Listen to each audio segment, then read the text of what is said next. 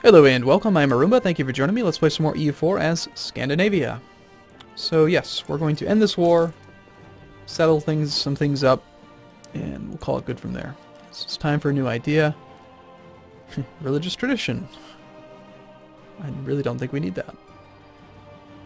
But sure, we'll get this thing, why not? Let's just finish the idea group. Tolerance of heretics would help. And then, not that we have any heretics, but...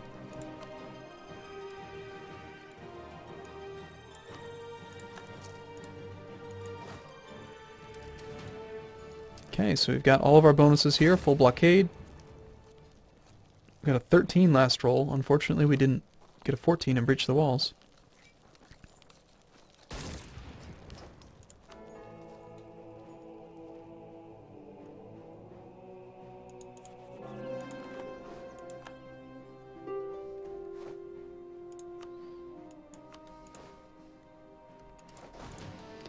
No peace. Not for you. Individual war score against England is pretty high already. Surprisingly. Well, the battles count toward it, that's why. And it is about battles. Apparently we haven't won enough of them yet. We're not being occupied or sieged anywhere, we're just... Well, we are. Who's this? We'll finish sieging up Flanders and piecing them out, and then we'll go fight this whole thing over here.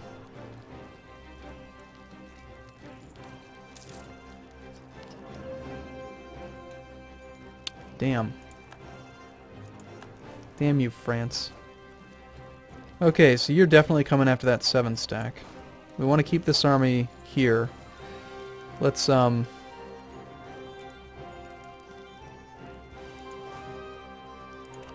select this. I'm going to bring half of the non-cannons this way. Daniel Torgerson here can probably detach.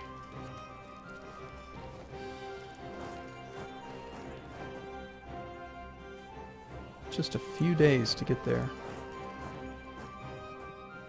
No leader. It's part of the problem. Somehow I got Bjorn to no longer lead troops. When I was combining armies. Alright, so you get to forced march and join that fight.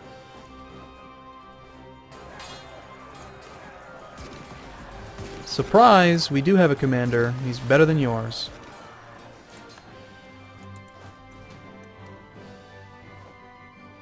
We've won Zealand.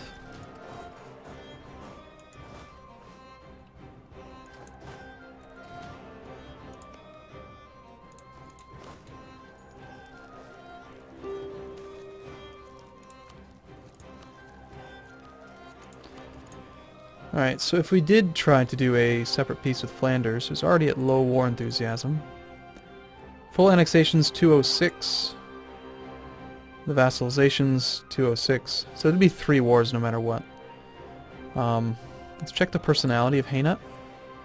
They're an administrator, so they're less likely to buy provinces from us that they have no claim to.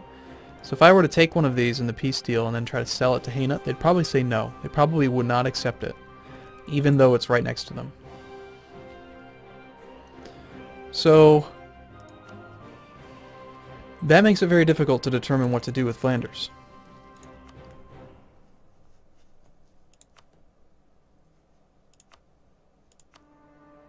We could just make them release Brabant.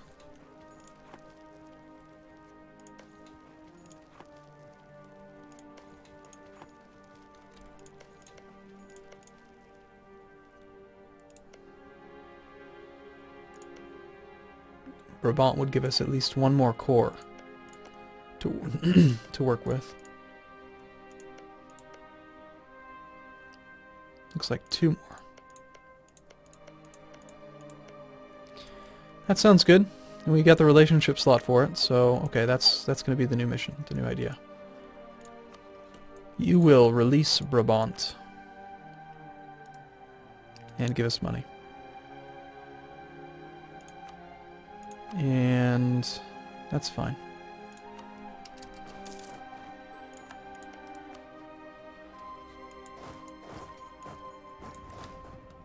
Oh, we don't want to do that. We have no military access now. Let's walk up.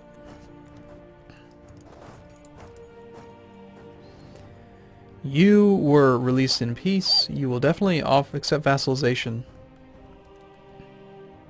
if we become an ally with you.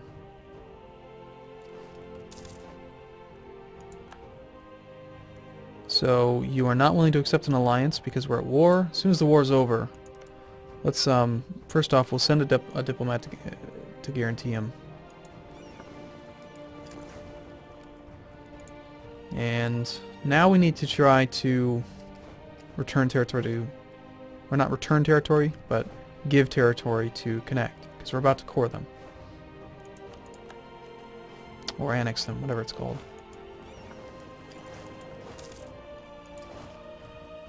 Okay, I want to keep the siege guy with them. But Daniel here is probably sufficient. We have a 3-6. Maybe we don't. Maybe we just... let's just piece England out. They will cede... Where is that?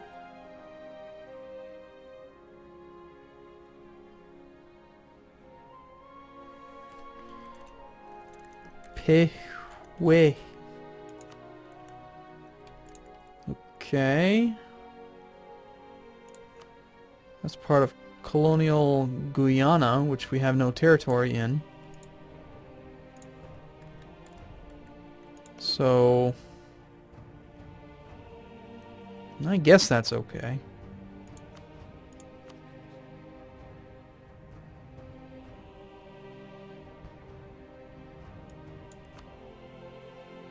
Except now they're suddenly not willing to accept that. Alright. I guess we're gonna have to fight someone else. We're at 37%. I think this army's gonna go up to like Newmark or something. Offer themselves up to be slaughtered. Oh, you want to fight me, huh? Alright, we're gonna combine. Keep No, not Burger! Damn it. Now, how on earth would it decide that Burger is the guy that they want? Alright, Burger, prove yourself. You gain the Holy War CB against the Creek.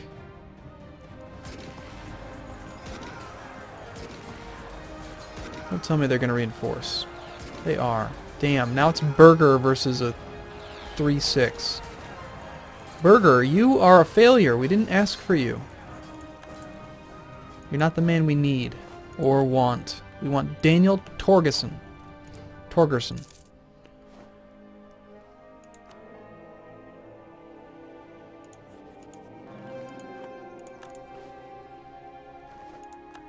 Okay, let's try this again. Combine. Nope, it seems to like Burger. Okay, Daniel, go show him how it's done. England, if you'd stop sieging my territory, I'd really appreciate it. You're supposed to sit on Ayrshire for a decade, remember? Rule the seas. No other nation should have a bigger fleet than we do. We need to increase the size of our fleet until we have the most ships. Sure. Who has more ships than we do right now? I should have probably checked before doing that, but... The Ottomans have more heavies. Okay, well, we'll just build more heavies then. Well, we're already at our limit. Whatever, we're going to build more. How many did he have? We need 10 more.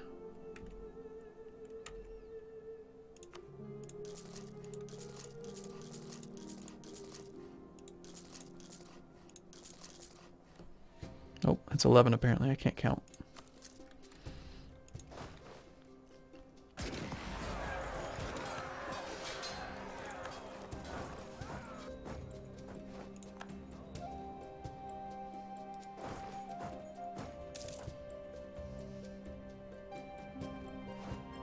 Daniel Torgerson?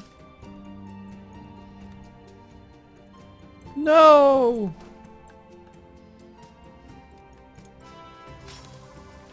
Who's our new guy? Harald. A 5-6. He's just like Magnus. Let's go get him. These guys they're dying so much faster than they used to. Remember we had like a character who lasted forever? I forget his name now, but he was important at one point. Rupert or Rickard or something. Rickard, yeah. Rickard was the man for a while. And then we forgot about him because other people showed up. Alright, we're going to turn on Forced March so we don't have to worry about these guys escaping. And we're going to go fight all these dummies. Alright, 39%. Are you willing to just give me what I want? Awesome, you'll see 2 provinces. It's probably both of those ones down there. That sounds fine. And the aggressive expansion's mostly with nobody, because it's really far away. Sounds good. Although, I don't know that we can actually core these. We can. 97 months.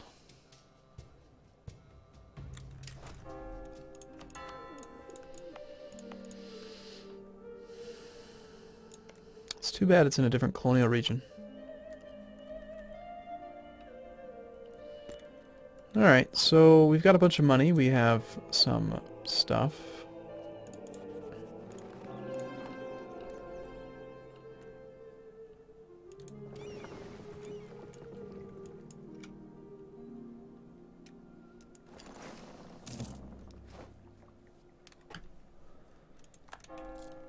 What to do with all this money? I don't think I'm going to do anything with it.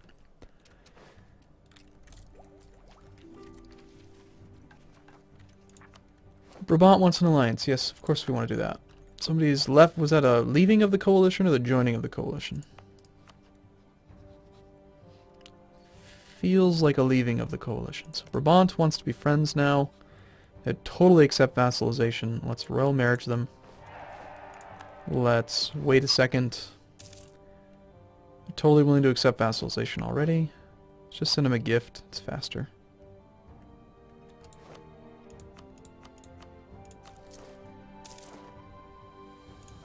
I hate you, France. Have I told you lately how much I hate you?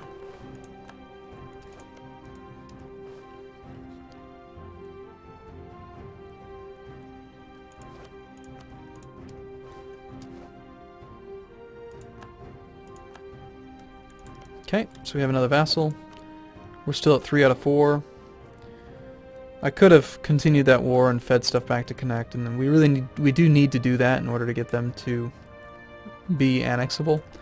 But let me just play this out for you. Here's how the game is going to end. Okay? It's the year 1650. We have almost 200 whole years remaining. Here's how the campaign of Scandinavia completes. We spend the next 50 to 100 years consuming the Antwerpen trade node by systematically releasing vassals from France and using their cores to take whatever we can, just like we did in the Lubeck trade node. We also resolve the Lubeck trade node by finishing off whatever we can in Brandenburg. Meanwhile, we use Connect to get whatever they have along this coast. They had more claims in the past. They had a whole bunch of them, but I guess they only have one now. Or we just force vassalize England. We do the same thing to England that we did with Sweden. And then we incorporate them into our country. And then eventually Scandinavia is like this whole region. And the entire time we are hopefully getting involved with the wars that these guys are doing.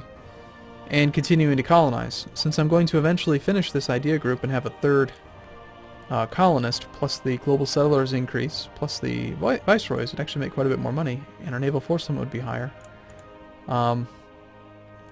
We win. Game over, we win. We went from a subservient nation under Denmark to the world superpower. There will be, in the future, some fairly significant wars with France and Poland. But we can already beat the coalition, so it doesn't matter. The coalition's not going to really get any bigger because I've been doing really well at trying to keep my annexation strategy. Generally, I avoid aggressive expansion. There has been some, and these are the ones that are the most upset about it. And this aggressive expansion was all caused, I think, when we did Sweden. So this will take about, let's see, who's the highest? 94? 116? So 116. By default, that would take about, what, 60 years to go away? But when we complete the religious ideas, we'll have better relations plus 50%, which will speed it up. So we have tons of time to make all the aggressive expansion go away. If that's not enough, we continue to expand eastward into these other trade nodes that feed into our trade route. And we use all that to further increase our income. Although at this point, most of our money is actually not coming from trade anymore. But we're making 75 gold a month. And we're only at half of our force limit. So just imagine how powerful we would be on land with 4 leaders. 3 which can be for land. I can do 4 for land if I needed to, but 3 for land, 1 for sea, 155 regiments, and then it's just, the game's over. So, as much as I'd like to continue it, it'd be another 50 videos to get to the end of the series, so I'm not going to do that. We've already won. It's like playing CK2 and doing World Conquest after World Conquest. It's just not necessary. So I had a lot of fun. I thought it was really challenging from the very beginning, trying to get Norway out from underneath Denmark. I do think that the pivotal point in making that happen was buying out Poland from Denmark's alliance. Removing Denmark, removing like their strength at that point and turning them into our ally temporarily was what gave us the power we needed to get out from underneath them and then become the dominant player. So sometimes loans are 100% necessary. Like you can definitely come out ahead by taking loans. So, cool. Alright, well, I will see you in the next video. I look forward to seeing you in whatever we end up playing next, and thank you so much for watching. Appreciate it as always. See you soon.